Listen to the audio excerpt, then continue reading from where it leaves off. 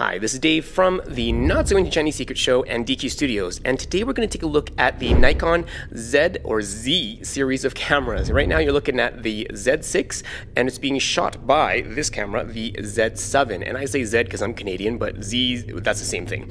Now, both cameras have the identical hardware as well as the menu setup, so this is going to be applicable for all of the Z series cameras, with the exception that you're going to see a few differences in both the resolution available for stills as well as the frame rates and cropping and things like that for the video. But I should note that right now I am looking at the firmware version 1.02 and 1.00 for the LF.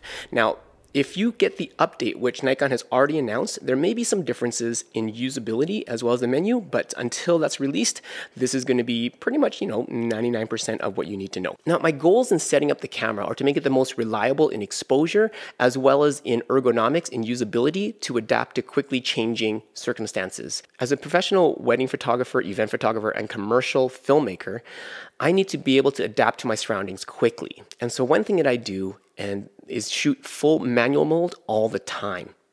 Auto modes can be great, but they do change as the camera sees fit. And I want to not have the camera make the decisions for me. I want to make sure that I know what it's focusing on and what it's exposing for and what it's white balancing for. So although some of the auto modes can be great, I use it in full manual mode all the time in both stills mode as well as in video mode. There's no right or wrong to this, but just make a note of that. So if you see something that I do which is a little bit weird, it may be because I'm not using those auto modes. There's nothing wrong with using the auto modes, but I like to have full control as a control freak, so I use it in full manual mode. Before we get diving into the menus, let's take a look at the button layout and some recommendations as far as the touch screen, because that is one of the newest things about the Nikon. The great thing about the Nikon Z series is that if you're a Nikon user, it's going to feel very familiar. But one thing that I recommend to change right away is to turn off the default of being able to shoot by touching the screen. Now, when I first used this camera, I had no idea what was going on because the focus point was moving around as well as it was taking pictures without me seemingly taking pictures. And it's because of this little icon here at the left side top of the screen. And what that does, if you cycle through it all, it turns the touch autofocus from on to touch and the shutter autofocus off to this mode, touch shutter autofocus on, which means whenever or wherever you touch the screen, it'll not only try to focus there, but it'll take a picture at that time as well after it locks focus. And this was crazy to me because when I hold a camera, especially with the small prime lenses, I'll actually hold and create a platform for my camera, and often my thumb will actually rest up here. I can't really create a lens that way because I've got this on a tripod. But with my thumb touching, it's so sensitive, even without me literally touching, or I can't even feel it touching. The touchscreen is so sensitive, which is actually a good thing, that it actually took pictures without me wanting to take pictures. And then my focus point moved, and that was so annoying because I had to recenter or replace my focus point with my joysticks. And yeah, because I'm just not used to having that touchscreen control. So that's my first recommendation. If you find yourself accidentally touching the touch screen like I did, then turn that off and you'll be good to go. Now that we've got our touchscreen set up the way I like, I'm going to switch over and customize the hardware buttons on the camera. And what's really cool is that we can customize the buttons to act one way for still shooting, and we can set the custom buttons up a different way when we're shooting video. And I love this because they're two very different formats with different options that are useful to you depending on what you're shooting. To switch from stills to video mode, we just toggle this one switch, and the little camera icon here is for stills, and we toggle it to the little movie camera to switch it to movie mode. Before we dive into customizing the menu, I should mention that I, as a photographer and a videographer, shoot fully manual all the time. I don't use auto white balance, I don't use auto ISO, and I don't use the A, S, or P modes, so I'm stuck at the M mode all the time, just because it gives me the most reliability, and it also gives me the most control over how I want my images to turn out. If you shoot in the auto modes, that's totally perfectly fine, but you might want to just tweak some of these different options depending on how you shoot. To get into the menu system, we just hit the menu button, and you can navigate two different ways. One, you can use the rocker switch and the OK button. I can press right to get into this menu and press OK to select that. And then to go back, I can typically use my left button on my rocker, but sometimes it doesn't work. Like in this particular menu item, for example, if I go left, it just wraps around to the last item instead of letting me go back one menu item. So to go back one menu item, we have to use the touchscreen and press that upper right corner button. So there's two different ways. Of course, to get out of menu, we can just hit menu until we get out of here. Or while we're in the menu, we can press halfway on our shutter button and it gets us into shoot mode right away. Let's hit menu, and to change the hardware buttons, we're gonna go into the little right tab here, which is where we custom settings menu, okay? Now from here, we're gonna go to the F, which is the controls, and this controls changes it for the still shooting. Later on, we're gonna go into the movies and change all the hardware controls for movie shooting. But first, let's go to F and go to F2. Now here, our F1 button here, I love this menu system, and Sony should take a note from Nikon because this is way easier to use than the Sony menus. But the F1 button is the button right next to the lens, and it's really easy to reach with your third finger when you're gripping the camera here. What I do is I set that to choose whether I want to disable or enable the flash. When I press and hold this button in, even when I'm shooting, I can turn off my flash and then turn on my flash by releasing it. And why I do this, anybody who knows our photography knows that we like to light things up a lot. And so it gives me more options to quickly shoot ambient light and then switch to flash photography and then switch back to ambient light while pressing and holding and releasing that button. I love it. The second button that we can customize is the function 2 button, and that's just relocated lower on the front. It's kind of reachable with your fourth finger if you've got long fingers. I don't, but I also cradle my camera with the lens, and then my index finger on my left hand is perfectly situated to press this button. And what I have it programmed for is the preview. And so because we've got an electronic viewfinder, which is phenomenal, it allows us to see the image as it will be shot. So it's very easy to quickly just press that and see if that's what I want, and then let go and then take that shot. Or you can actually press and hold and take the shot at the same time, which is really, really nice. The next button that we can program is the autofocus on. What I do with this one is literally put it autofocus on. Later on, we'll also see that I dissociate the autofocus from the shutter halfway press. So when this is in autofocus continuous mode, it allows me to focus only when my back thumb is going to be pressed onto this button. It probably needs its own video for back button focus and why that's so valuable, because it gives you pretty much autofocus single continuous control at your whim and allows you to focus and recompose really easily. But maybe we'll need to do another video on that.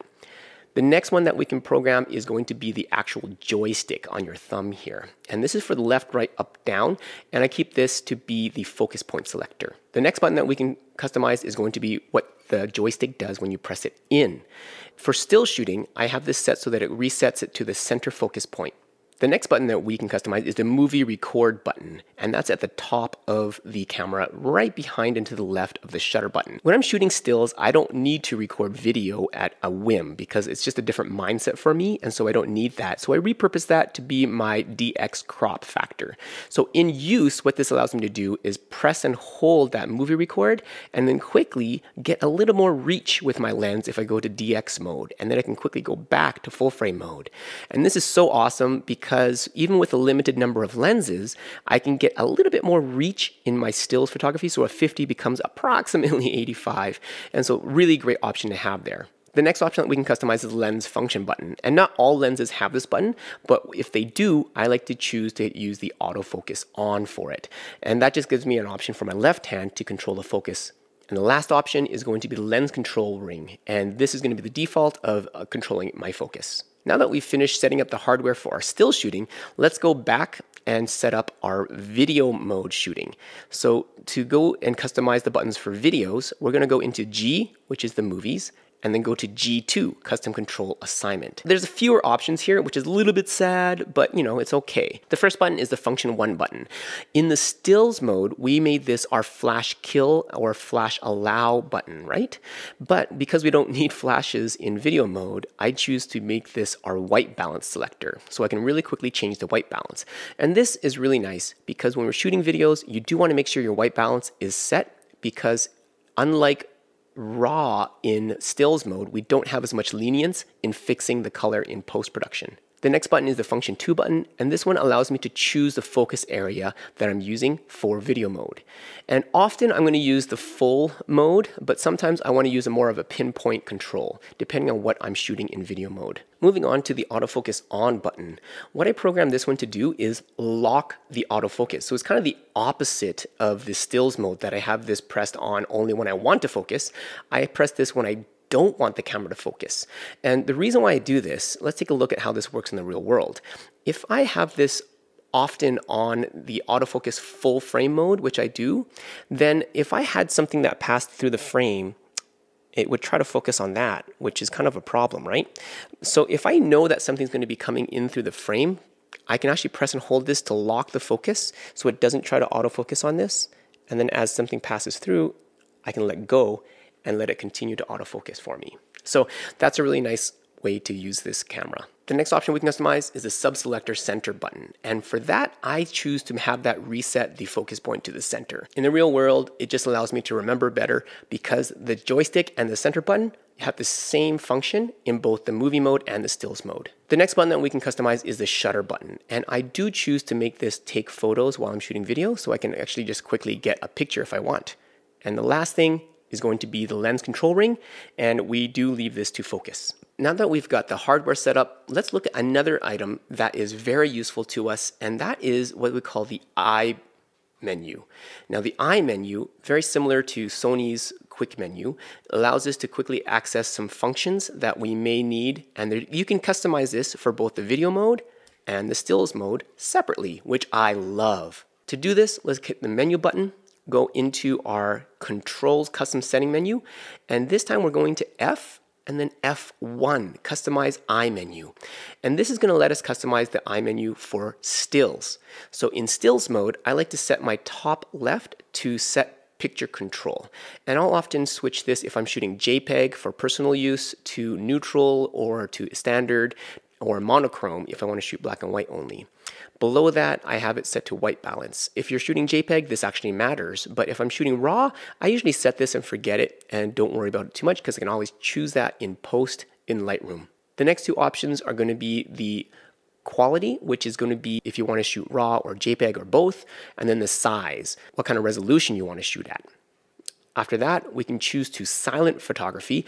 As we'll note in our review, this isn't always the best option. Although I always want to shoot silently if I can, this isn't always the best option because especially with indoor lighting, with the new LED lights that are available, I often find this really weird pattern of dark and light lines across the frame. And so I don't often shoot with silent photography unless I must. But outdoors is actually a great option a lot of the times. Below that, I can also choose my image area. And after that, I have my vibration reduction, which I typically leave on. I actually find it very great for still shooting. And below that, I do have this custom control assignment, and that allows me to change my hardware buttons very quickly. If the shooting scenario changes and I want access to another option, I can quickly change that. After that, I have the release mode, and so that's going to be the same as this one went down here. And below that, we apply the settings to live view. This is a little bit different than the preview button, but kind of similar. This will always keep your live view the same as what you're going to shoot. I kind of like this sometimes in good light, but if you're struggling to see the image and you have it stopped down to like 5/6, so you're not letting as much light onto the sensor, I find autofocus struggles a lot if you turn this mode on. So depending on your lighting situation and your shooting scenario, this may be useful to you. After that, I have the autofocus area mode, which I often just choose to have the center focus point because I can focus and recompose at will, and I know exactly where it's going to be, and then what kind of focus mode that I want. And as we'll notice, I pretty much keep this to autofocus continuous mode. So that's the customized I menu for stills. Now let's customize it for movies. And similarly, we're going to go to the G and go into the customized I menu, G1. It's a little bit different here, a little bit similar. So the first one is going to be the set picture control. And one thing that I like out of the camera is Nikon's colors. They're beautiful for video. And so the SD mode as well as the neutral mode are just gorgeous. I do have my white balance as well set down there. You'll notice it's also my third finger, but if I forget or if I want to set it in the menus, I can always do that here. The next one is going to be my quality, which is going to allow me to go high or normal for the video mode, as well as my resolution and frame rate. It's all chosen here. Below that, it gives me the ability to change my microphone input volume. And after that, I've got the ability to quickly change from my DX crop to my full frame crop. And I should note, in 120 frames per second, I believe this crops into DX mandatorily, so you don't always get this option, which is kind of sad. Below that, we have the wind noise reduction, and that's only going to be when you're using the inbuilt mics. But bonus, I do really like how the built-in mics sound, and I often use them for B-roll or just ambient noise, which I really like. After that, a couple of options that I really like for video use is going to be peaking, and what that does is outline those objects that are in focus, all right? And below that, we've got the headphone volume. Right now on my Z7 that I'm shooting with, I am monitoring my microphone, which is an external microphone, with my headphones, and so that's nice to be able to control the volume. After that, we've got the highlight display, and that's like the zebras. And so anything that is showing zebras in your frame will be overexposed. But I should also note that this doesn't work. If you have peaking on, you can't see the highlights, which is kind of silly in some modes. After that, vibration reduction. I kind of really like the vibration reduction on the video mode. So far, I've been using it with the vibration mode on and haven't turned it off. After that, I do have the autofocus area mode as well as the focus mode. And this is going to change depending on the lighting scenario, environment, and what I want to focus on for video modes much more than it will in stills. Okay, that's it for customizing our iMenu for video. Let's take a look at the rest of the menu options. Now, the playback options I'm not going to go into because they're not very useful for the reliability of the shooting, because that's just for playback. But so let's start with the camera. Now, at the camera tab here, we'll just go down the list and stop when there's something useful for us to change. The choose image area, we've already made that so our movie record button can quickly change that. The image quality, image size can also be changed quickly via the iMenu. The ISO sensitivity, I can change by pressing and hold the ISO and twirling this knob, the back control dial, and so that's not really necessary either. White balance, set control, manage pick control, color space.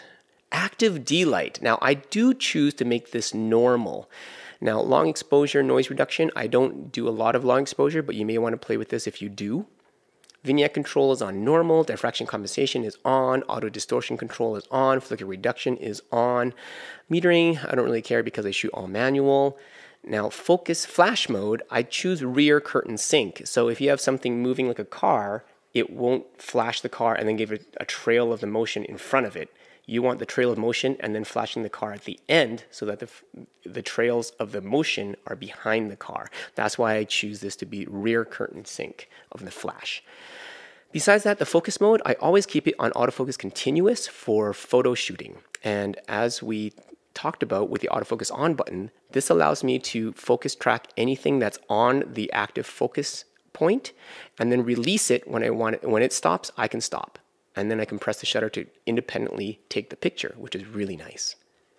Autofocus area mode, I choose to make this the single point autofocus. And so I control it with my joystick, and I can press in on the joystick to change it back to the center focus point, which is nice.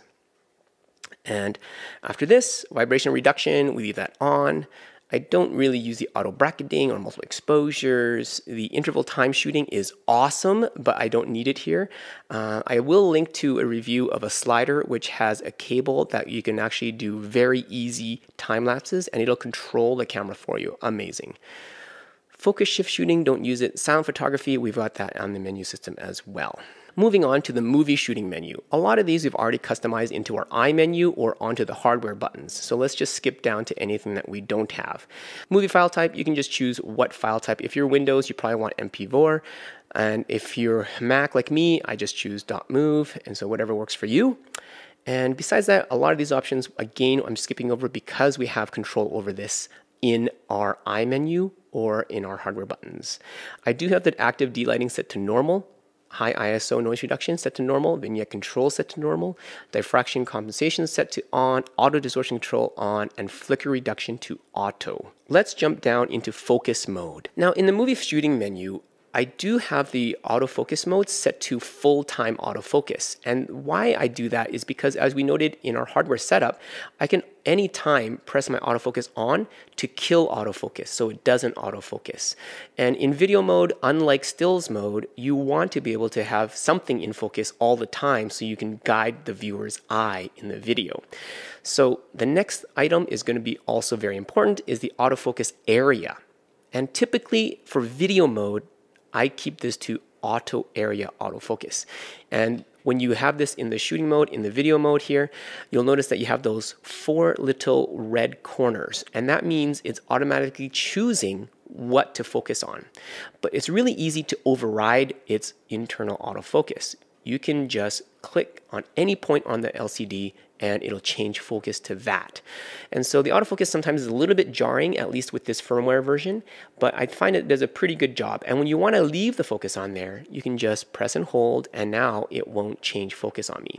Now, if you want to get back to the full screen and let the camera decide what to focus on, we just hit the minus magnification button, and it goes back to the full screen of autofocus points. Moving on, vibration reduction, I keep this on, and unless you find that you're getting some really weird jitters, then you can keep this on. Electronic vibration reduction, I haven't really played around with this too much, but I typically like to keep things to the optical vibration reduction on the actual stabilized sensor. Microphone sensitivity. I find the auto mode for the built-in mics excellent for B-roll, environmental sounds, and such. But if you're going to use another microphone, external microphone, that's when you want to control this, and that's why it's in my eye menu in movie mode. Attenuator, that's in case you have too much volume on your microphone. If your microphone is too loud, you can always add a little bit more attenuation. Frequency response on your microphone, I like to leave this to wide. And wind noise, again, we've got these option. This option is on our eye menu. So if you're out in windy conditions, it can try to save your audio, but really it's not gonna be that great. Headphone volume is also on our eye menu. And time code, if you're a pro, then you might want to get time code if you're shooting with other cameras as well that have time code to make your life easier in post. Okay. We're done there. Now that we've done all of our movie shooting, let's go and customize the entire camera, starting with the autofocus. Now this is going to be for stills, but the autofocus continue priority selection, I leave this to the default of release, okay? But if I switch to autofocus single point and you know your object isn't going to be moving a lot, this one is set to focus, which is the default. Focus tracking with lock on, this is the default of 3, which is pretty okay. And auto area autofocus face detection I leave on, and that actually works pretty darn good. I've heard with the firmware update it should be even better with eye track autofocus. Focus points used, all of them, and you can choose every other, but I choose all of them. Stored points by orientation I turn on. Autofocus activation. Now, what's really cool about the menu system is that you've got this little question mark. If you don't know what it does, just hit that question mark. Choose which controls can be used to focus the camera. And like I said before, I don't use the shutter button to activate autofocus. And this gives me more control of when the camera chooses to autofocus. So you'll notice that this autofocus activation is set to off, and that is not the default of the camera. Now, limit autofocus area mode selection. Now, if you don't want to choose all the different options and you know you're not going to ever use the wide area single or large, which I never do, you can choose these to select off. But I seldom ever even change these, so whatever works for you. Focus point wraparound. Now, this just means if you get to the edge of the screen and you press one more over on the joystick, it'll go to the other side and just keeps on going forever. I kind of don't like this, so I kind of like to know where I am, and that's why I also press center to recenter my focus point, so I turn this off. Low light autofocus, haven't had enough time to test this feature, but as far as the menu item is concerned, I have it to on, but it only works on single autofocus, so it's not something that I use often, so probably not applicable for the way I shoot. Built-in autofocus illuminator, I turn to off, because as noted in DP Review's test, it doesn't allow a onboard flash like the SB900s to flash its grid. It uses its built-in little green focus assist, and I think that's really annoying. And I actually find the grid also annoying, and so we turn this off always. These are defaults, easy exposure compensation. If you use the auto modes, you may want to turn this on. And I don't need to fine tune. Let's go on to C, shutter release button, AE lock. And this one is off because again, I shoot all manual, so it doesn't matter. Aha, the self timers. Now this is where I also change it. Let's increase this one to 9. That way, if you're gonna take selfies with this, put this on a tripod, you get 9 different options, and half a second between each is actually really good. So there we go, much better selfies. Power off delay, I also changed this. Now playback menu, I bump it up to 1 minute. Menus, I bump up to 5 minutes, image review to 10 seconds, and standby timer to 5 minutes. I love this electronic viewfinder, but one thing that I miss is the immediacy of an optical viewfinder.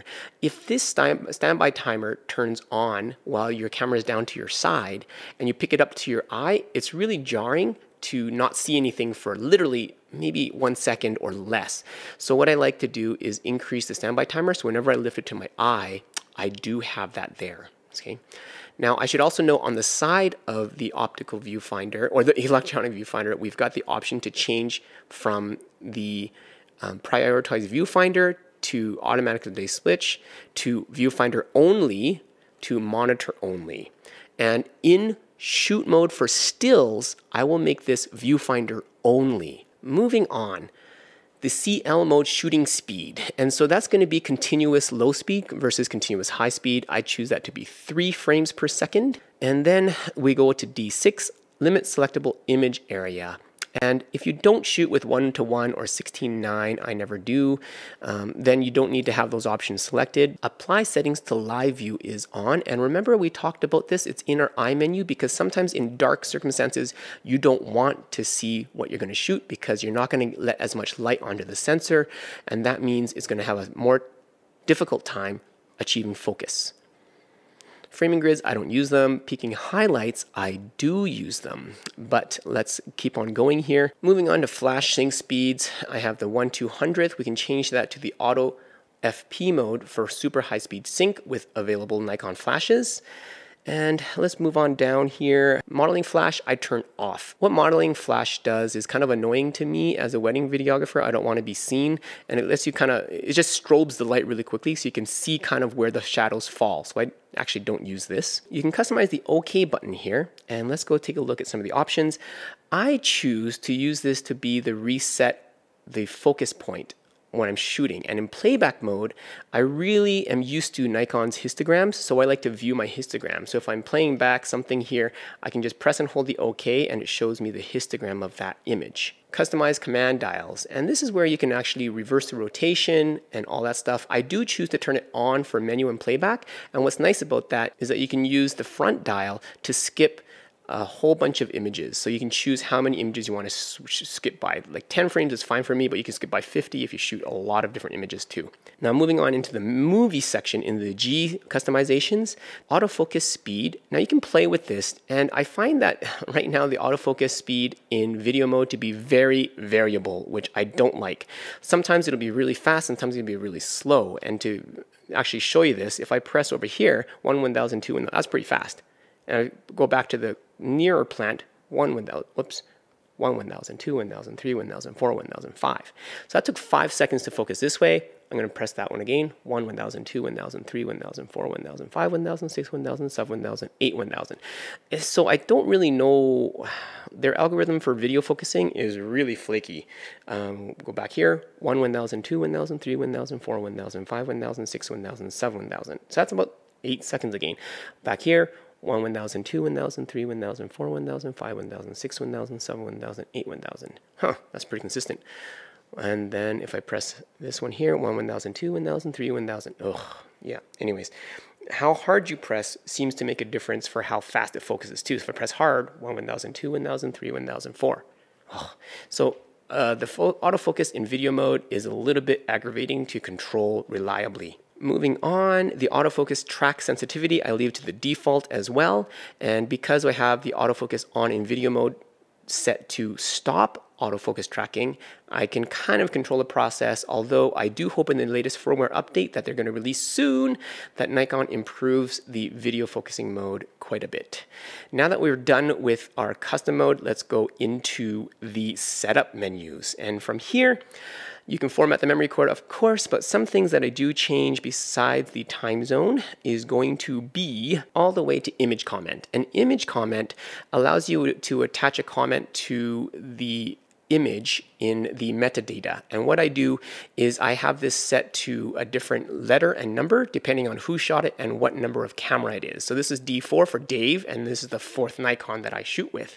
And so in Photo Mechanic, I can pull out this image comment and make it so that the file name uses it, so I know which camera shot it right away by just looking at the file name, which I really like. Another thing that I do recommend if you made it this far to the menu is changing the copyright information, so we choose to put our website on there so they know who took the shot. Now after that, the beep controls I turn off, right? Touch controls I leave on. HDMI, now this gets interesting. If you're a professional user, you can actually choose to get 10-bit output out of this guy, which is awesome, which I don't have anything that can actually do that.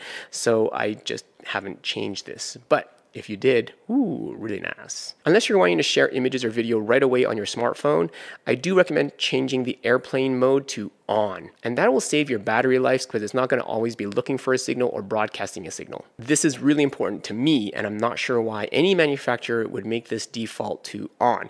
But what this means is if there's no card inside the camera, that it will not allow you to release the shutter. As a default, it does. And what scares me the most is thinking that I'm recording to a card if there is no card in there. As a professional photographer, that would not be a good thing. I also like the ability to save and load all your settings, so you can always go in here and do that and load them up from the card as well, and you can reset all your settings if you hate everything I've shared with you. But that's all, and the usability of the camera is actually really good for stills photography. I hope their upcoming firmware update will improve the autofocus accuracy in both stills and video mode. That is yet to be seen, but hopefully I can test that if Nikon is nice enough to give me these cameras back after the firmware update gets released.